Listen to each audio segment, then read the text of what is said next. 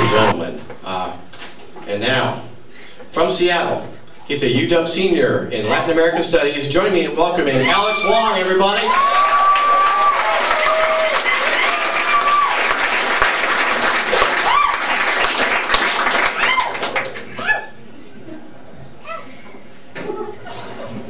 Thank you.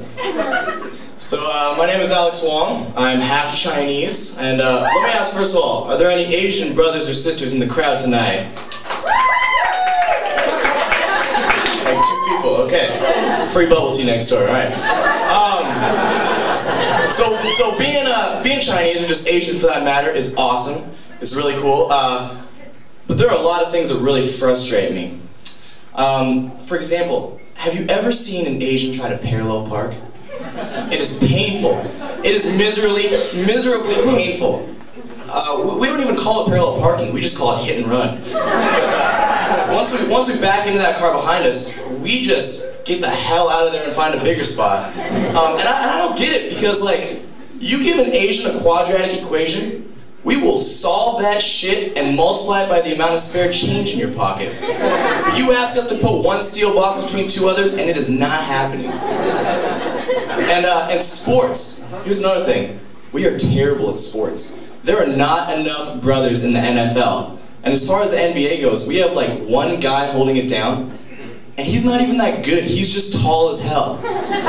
We like the obscure sports. Those are the ones we're really good at. The obscure sports, you know? Like ping pong, like Dance Dance Revolution, and ping pong.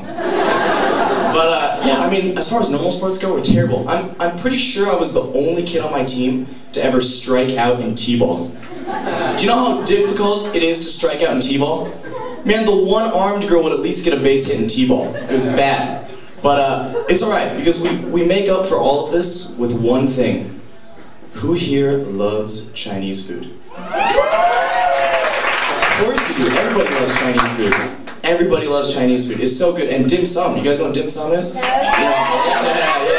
With the little Asian ladies that push around the carts, probably hitting the back of your chair, because let's be honest, Asians and 4 wheels, it's science. But white people love dim sum, because when they go, they get the white people menu, you know? With like the cute little custard pies and the shrimp with the rice wrapped around it. You want some real dim sum though? You go with the Chinese person. That's when you get the Chinese person menu.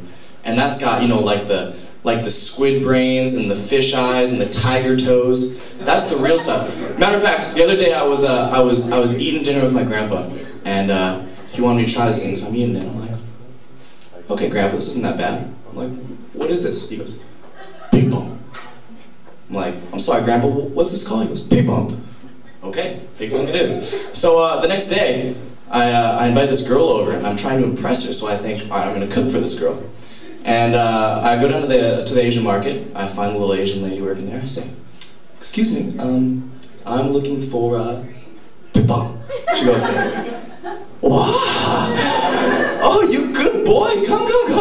So she leads me through this gauntlet, and I mean this gauntlet of forensically unidentifiable animal body parts. And she finally takes me there. She shows me the pig bone, and I look at it. It's this round hole with this long thing coming down. I'm thinking, I learned about this in school, I'm pretty sure. That looks like the large intestine, which would make the... wait a second. Pig bone. Pig bone. I'm like, oh my god, this is pig asshole. So I go to my grandpa the next day. I say, Grandpa, I know what you did. You gave me pig ass, Grandpa. Grandpa, you sly devil. You dirty dog. He goes, no. That pig bone. This a dirty dog. No. Thank you all for coming.